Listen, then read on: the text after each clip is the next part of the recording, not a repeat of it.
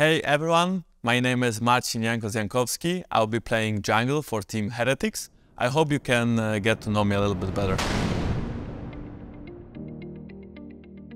I am 27 years old. I was born in '95. I started playing League in 2012 or 13. I don't really remember well. I just remember that European server was not available back then, so I was playing on NA.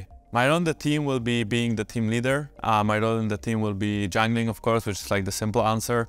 I think my responsibility is, to teach my teammates how I view the game so that we can be the best team possible. I think I chose League as my main game because I enjoyed PvP combat and I just felt like games in League are quite fast-paced and I can fight a lot and actually show my prowess.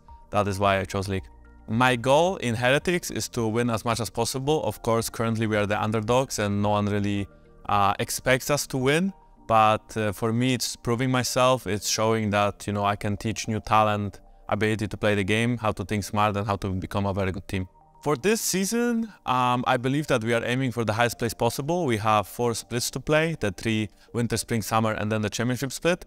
I think our goal is to make the championship split and then make worlds. My favorite champion currently is probably Lee Sin Lethality. I also used to play a lot of Nidalee, but I think in the new jungle she's quite weak. I also enjoy playing champions like Elise or Blitzcrank.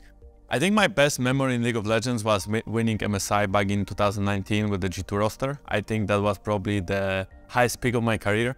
Aside from that, I also think winning the first spring split in 2019 was also super fun because it was the first time I actually won a championship. Thank you guys for watching. I hope you know me a little bit better and see you on the Rift.